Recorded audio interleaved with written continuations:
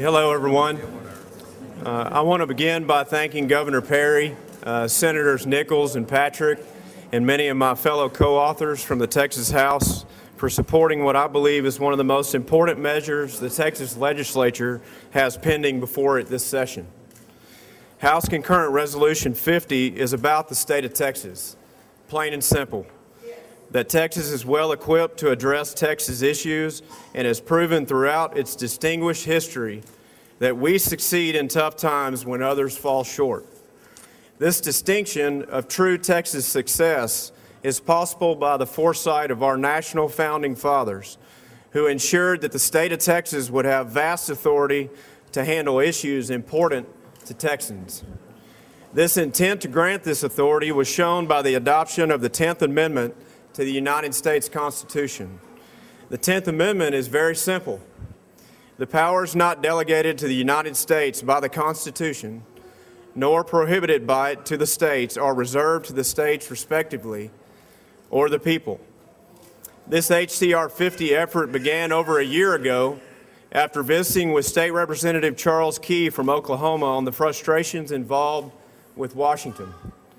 It was obvious to me that many Americans are frustrated with Washington and desperately want their states to address this frustration.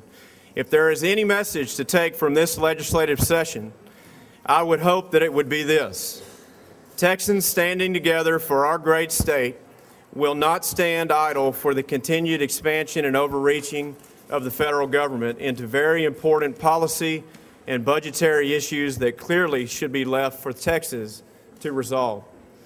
And we're not alone in this effort. When we filed HCR 50 just a few short weeks ago, only a handful of states were engaged. Today, there are over 30 states in the process of ratifying or considering a similar measure, reemphasizing the federal Congress our well-established 10th Amendment right. And I wish the problem was limited to unfunded federal mandates, but it's clear to me that many Texans feel more remote and disenfranchised from government at every level because the federal government has become more expansive and more captive to special interests than ever before. If the Texas legislature does not take a stand, if we did not take every possible opportunity to advocate on behalf of 23 million Texans in order to protect each of their constitutional rights for a clear and unambiguous right under the 10th Amendment to preserve the principle that government should remain closest to the people, then we would fall short of what Texans expect. You see, the premise behind the 10th Amendment is that government is best when it's closest to the people, and everyday citizens have a much greater opportunity to express their opinions to their mayor or their state representative or state senator than they rarely ever could to the highest offices in Washington. We collectively are asking and demanding for Texans to be free to do what we do best. And let's compare what we do best. In Texas, we balance our budget, each budget cycle, for the 9th largest economy in the world. We created almost 50% of the new jobs for the entire country from October '07 to October '08. And over the last 6 years, we've created 1 million jobs. In this most difficult of global economic times, we came into this legislative session with a multi-billion-dollar state budget surplus. I would say that alone indicates Texas does it better than Washington.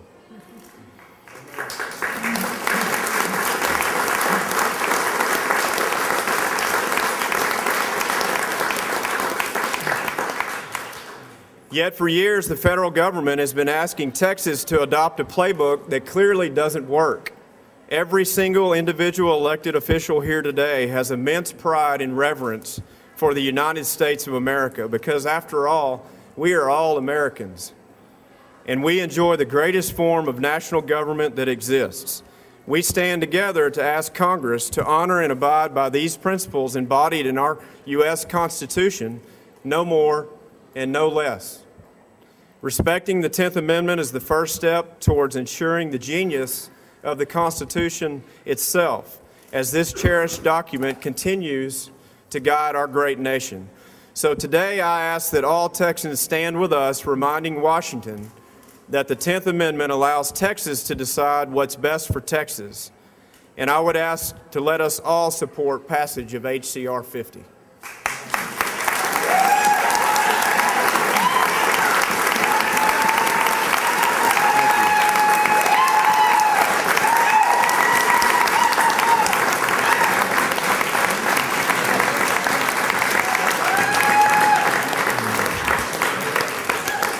So at this time, I'd like to introduce Senator Robert Nichols, who is the author in the Texas Senate of this same resolution. Thank you very much.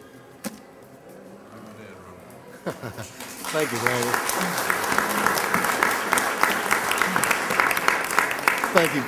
Thank you very much. You know, we live in a sophisticated world, and every once in a while it's important to back up and review core principles. That is exactly what our founding fathers did when they established the Constitution. They wanted to come back in the Bill of Rights and establish certain 10 basic core principles, some of which are freedom of speech, freedom of the press, freedom of worship, the right to bear arms, and number 10 specifically states that those authorities they are not granted in the Constitution, they will not and shall not grant or impose onto the states.